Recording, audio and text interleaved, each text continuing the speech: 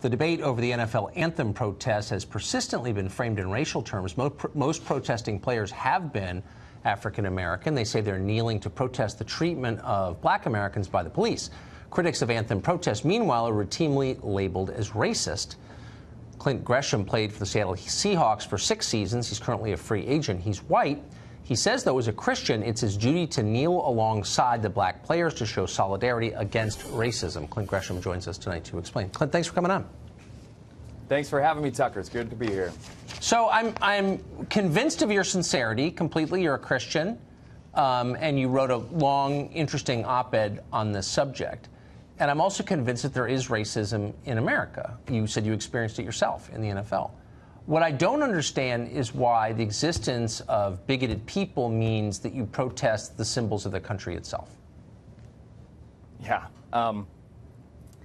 If I fought in World War II, or my son died in Vietnam, right, and I go to a national football game, and I'm sitting there, and I'm watching players protest against the very thing that my son died for, I can see why that would cause a problem. I totally get that. And when Colin Kaepernick first kneeled, I had a problem with it because I didn't understand where guys were coming from. And what I also know was that the 6 years that I spent in the National Football League with guys that I otherwise wouldn't have had any time with just because we're in different places in our world, it also showed me that it's just as hard for them to watch a video of someone who looks like them being shot by a police officer, and there seems to be no apparent justice for that. So I get that.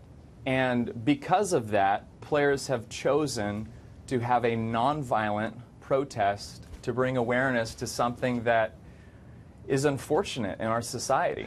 Well, I'm with you up until the end, and I'm for nonviolent protests, of course.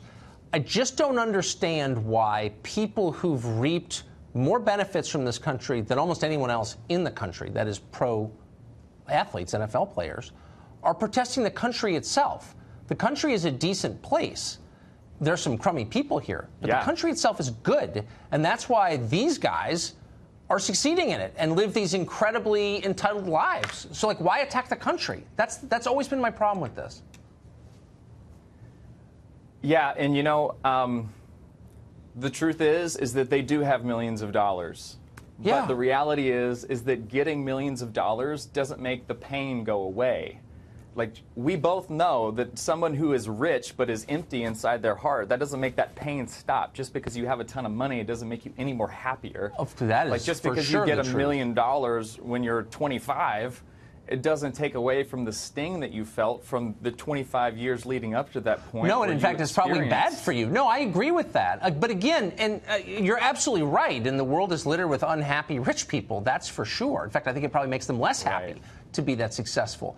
I just don't I think the fact that they have been successful is evidence that the deal that America makes with its citizens is basically on the level, which is like, be good at something, work hard, and you can succeed. So it's not the country's fault. That's the point I'm making. Why are they blaming the country? It's a good country. And when they say it's a bad country, it's a lie. It's a fantastic country. It's a fantastic country. And I am so grateful to have the opportunity to live in this country. There are people who are fighting and clamoring, trying to live in this country to create a better life for themselves.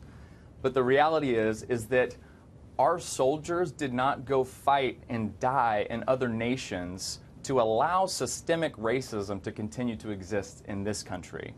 And so, while we're not perfect, of course our country isn't perfect, we're still going to stand up and we're going to fight for injustice, we're going to fight against inequality so that there is freedom and justice for everybody.